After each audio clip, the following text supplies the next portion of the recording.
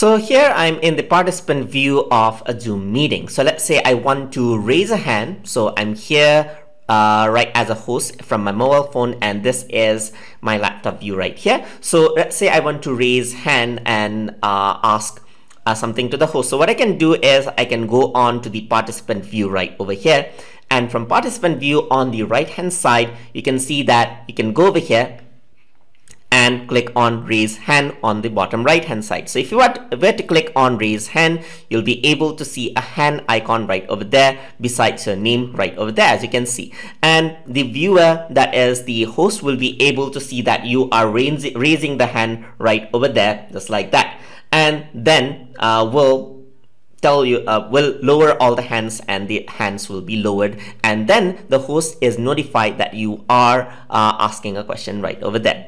Another thing that you may want to do is that you, as a host, you might want to answer other people as well. So I'm just going to transfer the host settings on to myself. So we're going to talk about more about transferring hosts in later lessons. So I'm just going to transfer the host settings and make the host, and as you're the host now, it says that I'm the host.